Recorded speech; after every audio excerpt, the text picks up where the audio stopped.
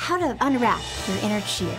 This holiday, try meeting someone new or reconnecting with an old friend. Well, Santa just dropped a big old lump of coal in the Hallmark Channel's stocking as one of its go-to actresses has found a new basic cable home.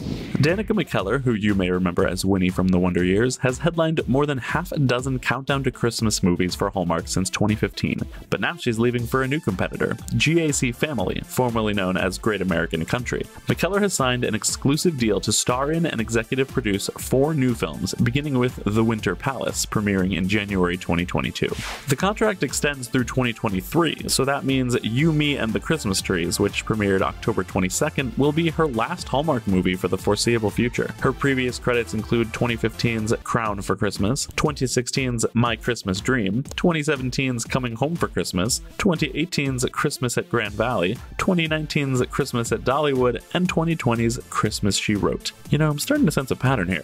GAC Family, by the way, is run by Bill Abbott, former CEO of Hallmark Channel's parent company, Crown Media Family Networks. Abbott left Crown Media in January 2020 after Hallmark reversed their controversial decision to stop airing a commercial featuring a same-sex wedding. GAC Family is already in business with several other Hallmark vets, including the one and only Lori Loughlin, whose recent credits include a college admissions scandal and 2-month prison term. My career means everything to me. The When Calls the Heart alum returns to acting in the spin-off When Hope Calls, which is relocating from Hallmark Movies Now to, you guessed it, GAC Family for Season 2. Head to TVLine.com for more and let us know how you feel about McKellar's move in the comments. For TVLine.com, I'm Andy Swift.